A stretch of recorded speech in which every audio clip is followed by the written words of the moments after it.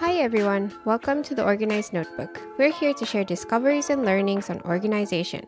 We hope this will be a great source of help for you whether it is for work or life. Join us on the journey to become more organized in our daily lives. On the right side, you can see a quick scroll of our website. For more information, be sure to check out our website for interesting articles and free templates about productivity and organization. So, what is Notion? Notion is an all-in-one project management tool with note-taking functionalities. It also has an extensive database system and unlimited possibilities of designing custom pages. Notion first released in 2016, but it became widely adopted in 2018. Notion now has over 20 million users. Notable companies like Adobe, Reddit, Duolingo, and Headspace have all been users of the platform.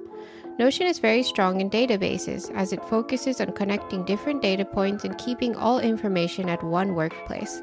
We will explain it in the later videos about databases.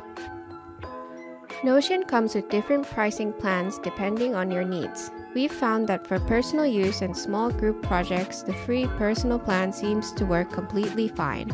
It includes unlimited pages and blocks, which are the building blocks of Notion. We think it's generous for Notion to offer this aspect of Notion for free. In case you would like to upgrade the plan, you can do it anytime. Check out Notion's website for details on the pricing plans. What makes Notion unique? At the Organized Notebook, we love using Notion and creating Notion templates. Here's a sample of our task dashboard template that we've created ourselves.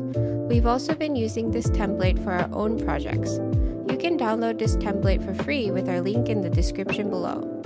For us, it's been incredible that we don't have to use multiple apps and services to manage everything from tracking habits to keeping track of our projects. Here are some reasons that Notion is unique. There are linked databases online, it's easy to use and intuitive, it's completely customizable, and it's shareable and you can easily work together.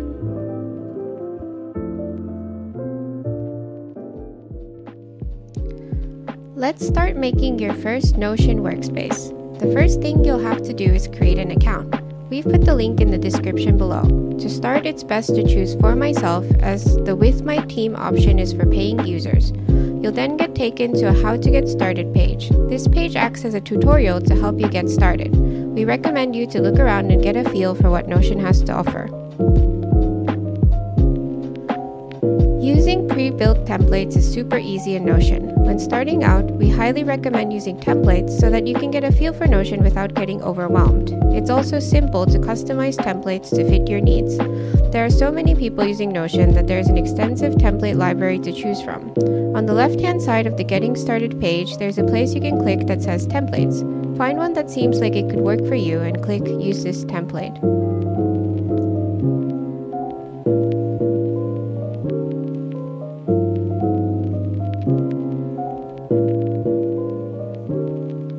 To make a new page on Notion, click Add a Page on the left-hand side.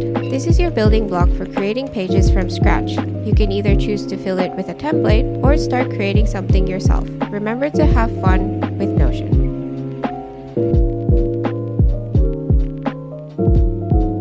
Thank you so much for watching our first video. Let us know your thoughts or questions in the comments below. Subscribe us for more productivity and organization related videos. See you in the next one.